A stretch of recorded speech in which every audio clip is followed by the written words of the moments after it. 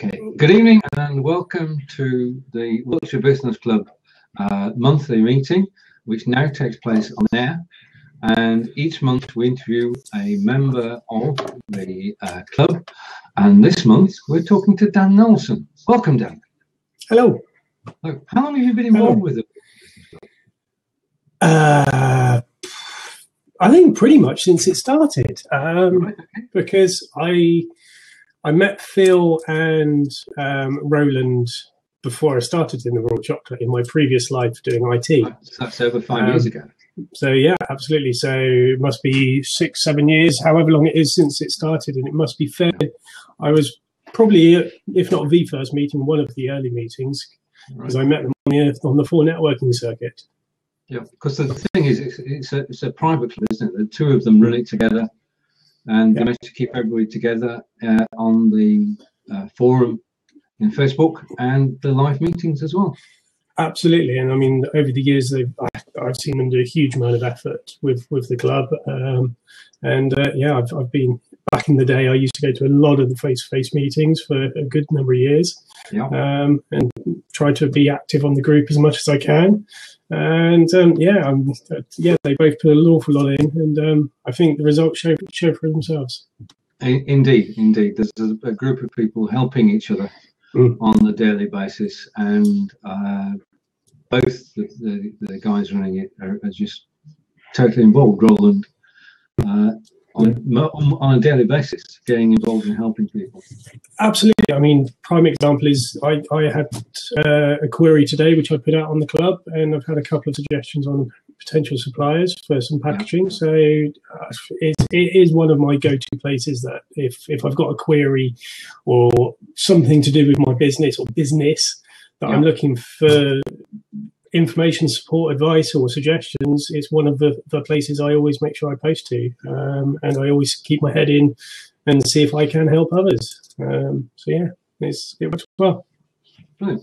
Right, okay, well that's the Wiltshire Business Club, and we'll be coming back to that later as we have a general discussion. But the first part of our session today is all about chocolate, which is a wonderful topic. It's very close to my heart. Yes, well, you're wearing the shirt. Where there's chocolate, there's hope. I think that's a brilliant slogan. How did it all begin? How did you get involved with chocolate? It's a question that we get asked quite a lot, and Paula and I have been on a journey of discovery around health, nutrition, diet, and what have you for probably 10 years now, I would guess. Through that journey ourselves, we discovered raw chocolate maybe 7-8 years ago, and pretty instantly fell in love with it because it is just divine compared to normal sugar-laden, typical conventional chocolate. It's just we both loved it and fell in love with it very quickly, and from there, we just enjoyed it a lot for maybe a couple of years, and then unbeknown to me, Paula had started looking because she wanted to make her own, and started looking online for kits and equipment, ingredients, and what have you. And then 3 times in 1 week, she got messages from the universe, if you believe in those sort of things. She was supposed to be going to a talk on I think it was on the 2012 thing that was coming up. So she was supposed to be going on to a talk on that. The person didn't turn up, and someone gave a talk about raw chocolate. Someone else the same week said to her, "Oh, you should be selling raw chocolate and root superfoods randomly." And then someone else mentioned something similar. And Paula listened to 3 messages. And I came home one day, and I remember it as clear as day, walking into the kitchen, and she sat there and just turns around and says, "I think we should make a raw chocolate kit." So I go, "Okay, as you do." And we didn't really talk about it that evening.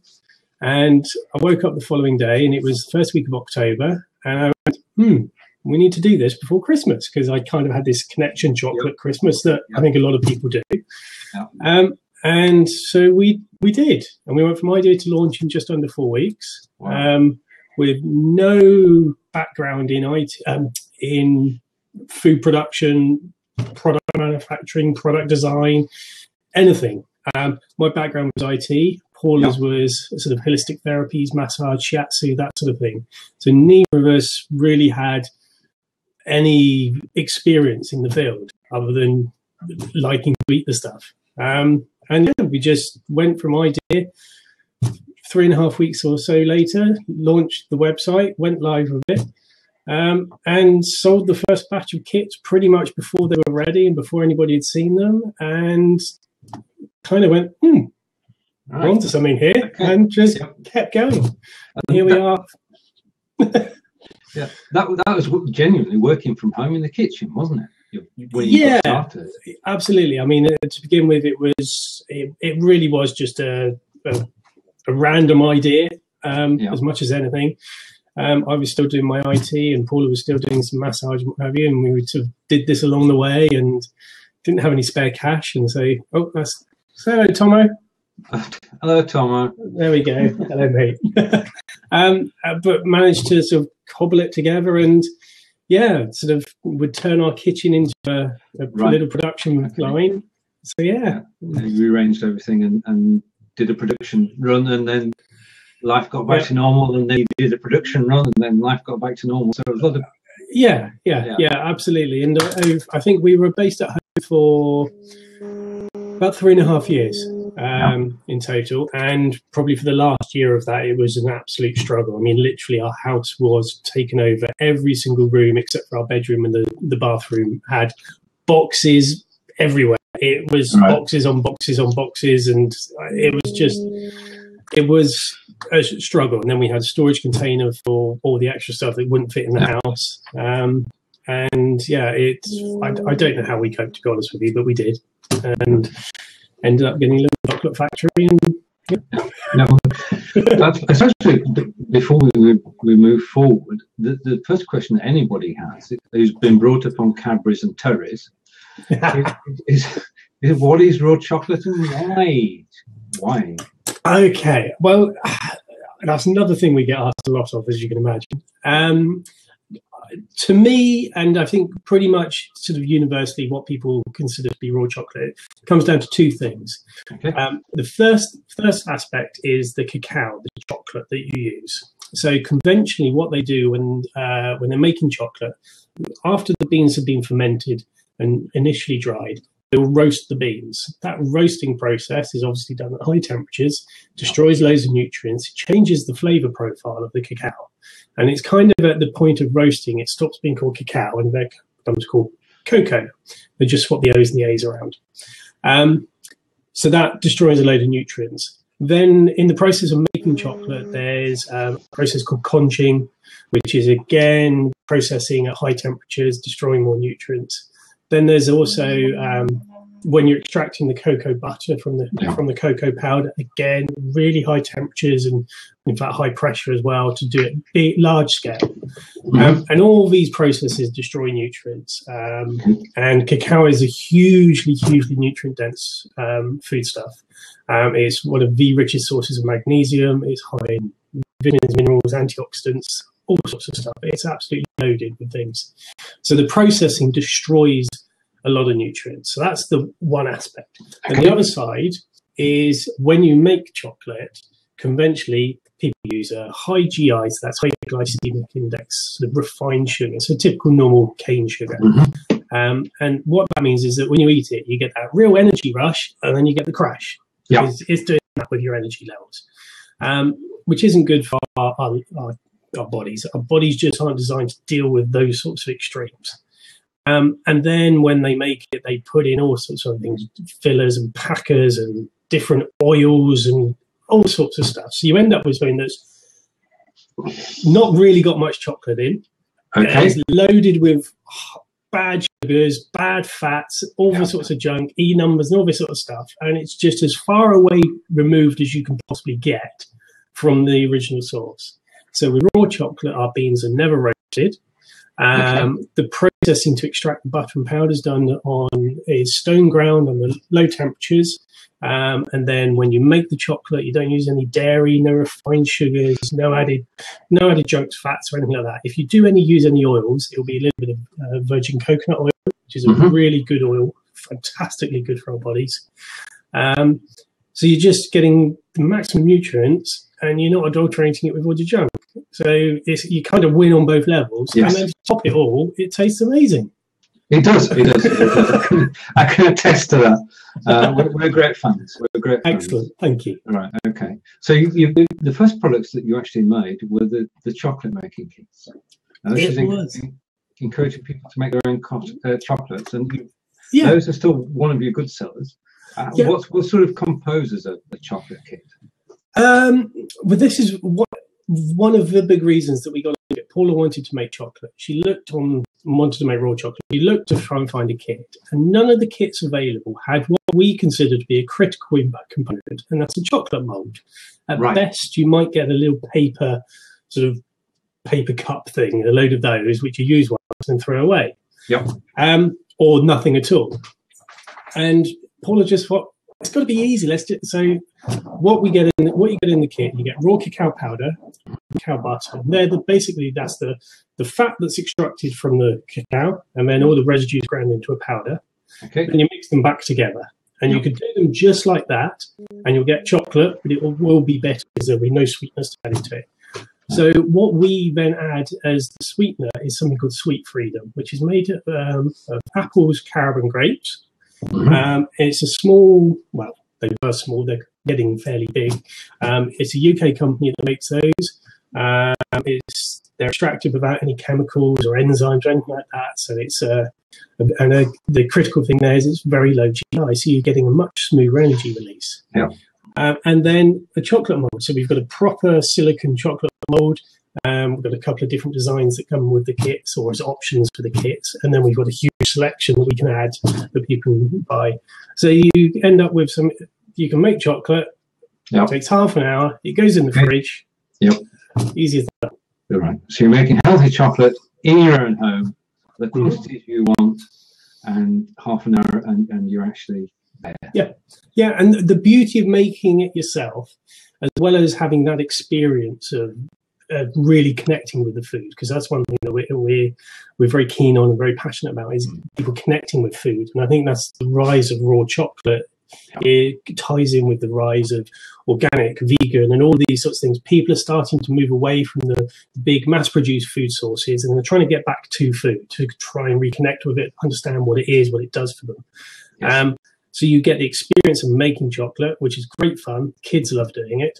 But you can make it as sweet as you want. And what we often find is when people first start making chocolate, they'll make it quite sweet because they're used to that. Yep. But if they stick with it and keep making chocolate, speak to them 6 months later, almost always they'll be putting a considerable less amount of the Sweet Freedom in there, and it will be getting less and less sweet because their taste change, and they stop being addicted to the sugar, and they start appreciating the flavors of the cacao, the flavor of the different sweeteners that you can use, because you can use other things. You could use agave syrup, you can use a really good raw honey, maple syrup, things like this. They're not always as low GI as Sweet Freedom, but they're still better than a refined sugar because they're more natural. So once you've got the kits, you can experiment to your own taste. Absolutely. Now, one of the first products that you created, which would be nice to know the background to, you know what I'm going to say, was Yummy Scrummy. How did that come about? What is it? Paula went on a course with someone called Anna Middleton, who lives in Bristol, and she's a fantastic raw food cook, raw food chef, and we like to think of it as the queen of raw cakes. She makes absolutely divine raw cakes. I've not come across anyone who can touch it, and she's lovely as well. Paula went to a course of hers and learned a load of different techniques and some recipes, and came back from that all excited and was playing around in the kitchen, and this little thing emerged, and we all fell in love with it. And I think 3 of us were sat around the kitchen table one day, munching away, having a cuppa, and just going, oh, and one of us, we don't even remember who, but someone went, oh, this is yummy scrummy, and we all went, that's what it's called. That's what we call a house moment. Exactly. An idea suddenly comes out of nowhere. Yeah, absolutely. I'm sure in days past I'd have been in the bath doing that. Eureka! Right. Okay. So yeah, it's just experimentation, and that's the beauty of sort of raw chocolate. When you sort of start looking and playing with it, you just experiment, try different things. You look at recipes and get inspired, and you never know what might come out of it. Right. And that brings on to your best-selling product, which is your drinking chocolate. Oh, my best! I don't know. It may not be now. I think probably Yummy Scrummy is our best year-round seller. Right. Okay. Yeah. Our kits are fantastic in the run-up to Christmas, in particular, but they go well all year round, but particularly in Christmas. The hot chocolate range, we've got 3 different flavors there, and again, they came out of. Not like having got into raw chocolate, it was like, oh, I can't have hot chocolate now. So it was like, I better make one, as you do. So came up and made a spiced one, and that kind of was nice. And then went, well, let's make a plain one.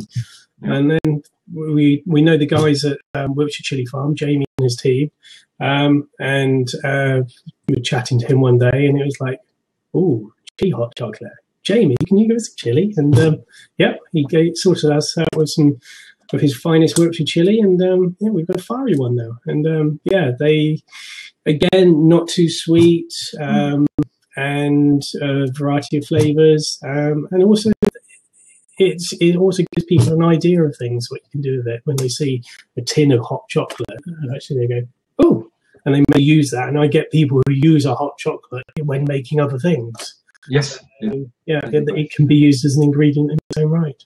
Right. Okay. So we've covered the chocolate kits, Yummy Scrummy, and the hot drinks. Is there anything else in the range?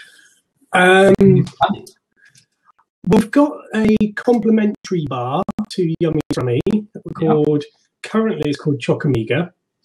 I don't know if that name's going to stick. People have connected with Yummy Scrummy and people know about it, whereas Chocamiga people seem to be having difficulty remembering. But it's kind of similar to Yummy Scrummy, but kind of different. It's got different ingredients. It's more coconutty, more seedy and nutty. It's got a lot of it's got hemp seeds and pumpkin seeds and sunflower seeds, things like that. So it's got lots of omegas in, hence the name. And there's lots of coconut in, so it's kind of lighter than Yummy Scrummy.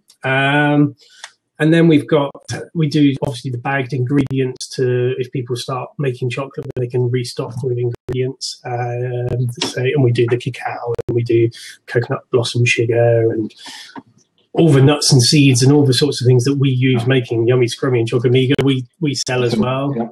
So, we do raw cacao nibs in a little grinder, all sorts of things, and loads of chocolate molds, loads and loads of chocolate mold designs. At this point, I will, because I think we should, pop in a link to your website, which shows where you are now in terms of marketing.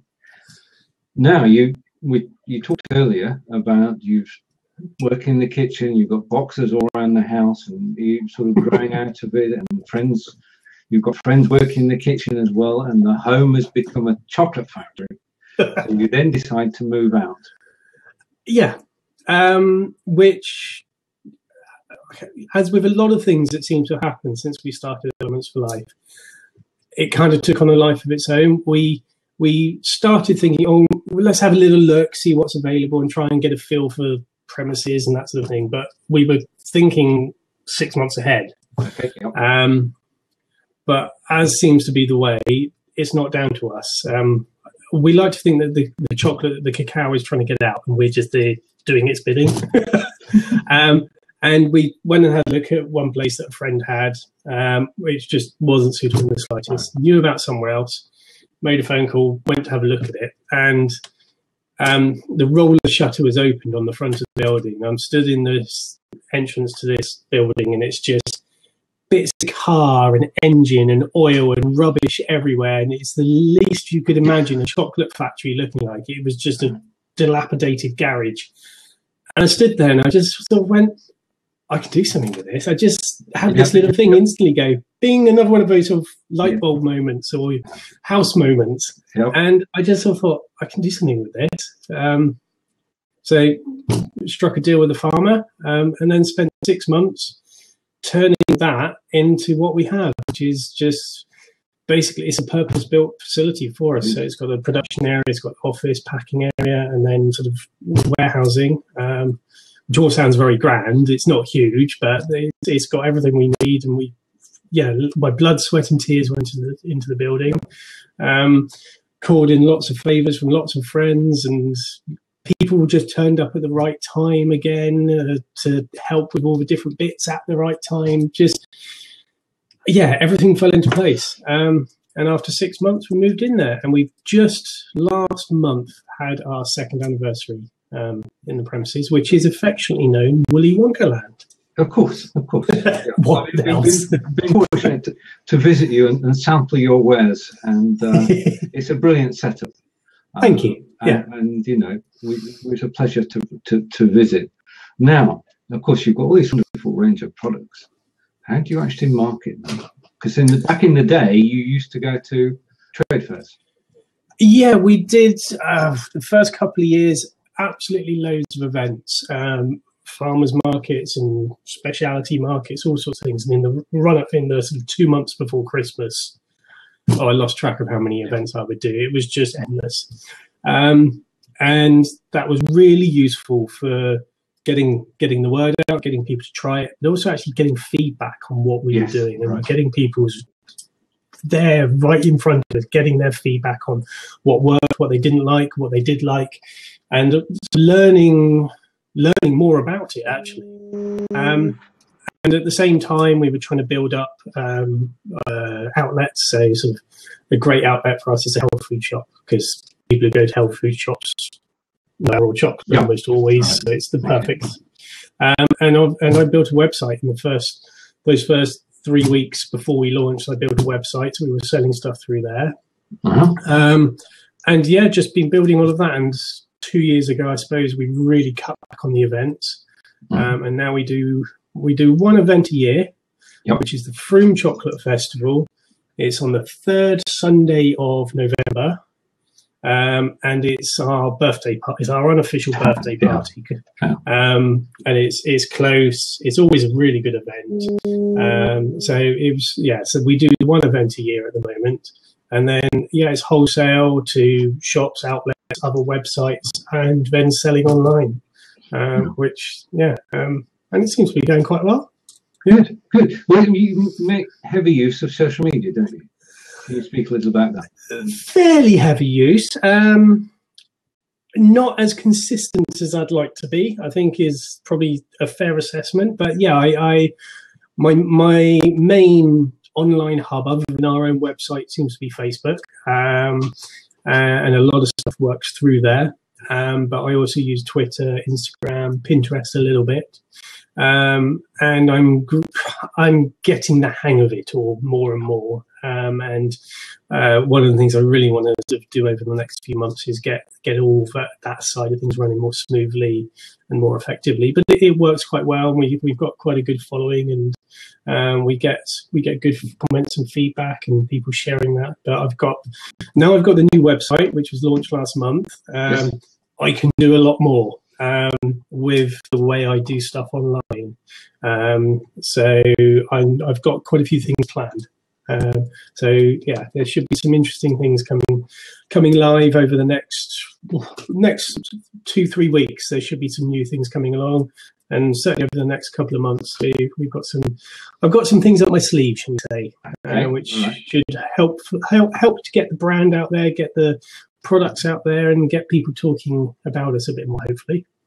Yeah, we were talking a couple of months ago to Kelly Hungerford, and Kelly Hungerford worked for Paper.li, and she was community manager there.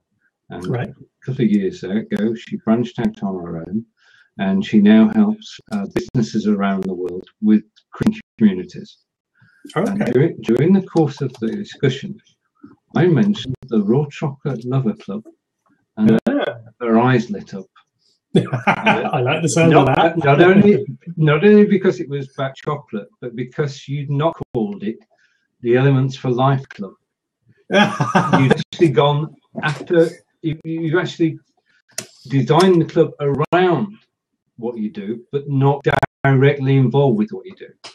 Yeah, absolutely. I that shift happened about 18 months ago. Up until then, we had an email newsletter like everybody else, and people signed up and they got one or maybe two emails a month, and it would be a typical email newsletter. And it was, well, I did call it the Raw Chocolate News, but it was Elements for Life, the Raw Chocolate News. But through talking with some people, we sort of developed the idea of actually sort of rebranding that almost into the Raw Chocolate Lover Club. Because it is about raw chocolate, people who love raw chocolate. That's the whole idea. And it's free for people to join. There's no charge, there's nothing like that. But I would like to see it develop into something that's sort of greater than that. And as you say, it's not just about us or about Elements for Life. Obviously, there's a real part of it is that, but it's about just educating people and entertaining people and keeping people inspired to play with raw chocolate, because that's one of our big missions, is get people really just playing around with raw chocolate, having their own adventure, having their own raw chocolate adventure, and sort of seeing where it goes. Because you never know, someone out there might become a member of the club, they might get one of our kits, and a couple of years down the line, they might be making raw chocolate and sort of like all over the place. And great, I would love that. Right. Shall we take a quick peek, if I'm able to do two things at once? Inside the shop. Okay. Okay, so we're inside the shop now. And if you want to describe the things that are available. Okay, I've got a real temptation to try and point at the screen, but no one's going to see that. So I've kind of broke it down into sort of categories or collections. I suppose at this point I should say I've moved the website recently to Shopify, which I'm finding to be an amazing platform for e-commerce. Okay. So if anybody is looking to do an e-commerce site, I highly recommend Shopify, and I've got no kickback or anything. It's like I'm loving it. That's all. So I've sort of got those 6 collections, which we've been lucky enough to win quite a few awards. So I've got a section which highlights just our award-winning products, one of which is Yummy Scrummy. You'll be pleased to hear. Yes, definitely. And then our chocolate molds, because we've got a big range of chocolate molds, because they seem to be quite difficult to get hold of. So, and they're a nice distinct section themselves. Then we've got sort of drinks and snacks. So that's sort of the Yummy Scrummy, the Chocomega, and then the hot chocolate drinks. I'm trying to look at your screen, but it's too small, and I should know it off by heart. So then and then I've got just the hot chocolate on there as well. So our 3 varieties of hot chocolate. We've got a couple of gift bags which have the hot chocolate in. And then the kits. So we've got our standard kit. We've got a special edition chili kit, which has got Wiltshire grown chili from the Wiltshire Chili Farm. Right. And then the restocking ingredients for that. Right. So I switch to the kits. Yeah. And then as a fact, so it's kits and gifts. So because they make such a good gift. So as well as in there, we've got a couple of gift bags. One which has got the hot chocolate range. One which is a taster bag with hot chocolate, Yummy Scrummy, and the nib grinder. And then while there is chocolate, there is Hope mug. Yes. An ideal present for anybody who loves chocolate. I like to think so. Absolutely. Yeah. I should have had one of those mugs with me, shouldn't I? Well, every time I'm on air, I can actually raise a cup similar to that. Definitely. No, is that a hint there, Stephen? Next time I'm in devices, I'll come over here and drop one in. Right. Okay. So, and the products that you talked about, the berries and fruit. Yeah. So, so basically we've got lots of different ingredients that we use. So Yummy Scrummy, for example, is dates and raisins and goji berries and lots of cacao and all sorts of things. So pretty much anything, if we use it, we make it available to sell, because we've got it anyway. So we might as well sell it. And also we know that what we're using is very good quality. So it makes sense to be able to get that out there. So so we've got all sorts of ingredients. So we've got the fruits, we've got sort of Brazil nuts and cashew nuts and walnuts and all sorts of things like that. And then we've got some absolutely beautiful organic food grade essential oils that come from a company called NHR, who are based in Brighton, and they are just fantastic oils. They do a huge range, but we've got a small selection of ones that we use or that work well with chocolate. We've got Himalayan pink salt, just all sorts of stuff, absolutely all sorts of things. And yeah, all very good. I'm certain that they're all very, very good quality, and that's one of the things that we, I'm very particular about what I use. And you know, we always work hard to find good suppliers with a good source, and I think the results speak for themselves. We're closing the browser and we're back together. Okay. Yeah, I mean, basically, the situation now is that you're established, you have a loyal clientele, but you're now exporting, aren't you? A little bit, yeah. We do. We do some. We've got a couple of sort of wholesale customers in Europe. We've got one in France, one in Sweden, and then just some personal customers in various countries in Europe. We've also just April. It went out last month, and it went in the April box of a food subscription box in Germany called the Foodist Healthy Box, which was a pallet of 3,000 bars of yummy scrummy. Wow. Which was an interesting process of how to make them, because everything's very much handmade with what we do. We don't have huge equipment and things like that. We have equipment that we need, but it is very much a hands-on process with everything we do. And yes, it was a pallet of yummy scrummy went to Germany, and it seems to have gone down well, from what I can tell with my very, very, very limited German. Verging on non-existent, but the posts that I've seen online seem to be pretty good, and the thumbs up emoji seem to give me a clue that they like. Indication. Right. What are your plans for the future? Really, just to sort of to build on what we've got so far. And since we've been in the premises, it sort of changed what we do. We sort of scaled up in the nature of what we do and how we do it.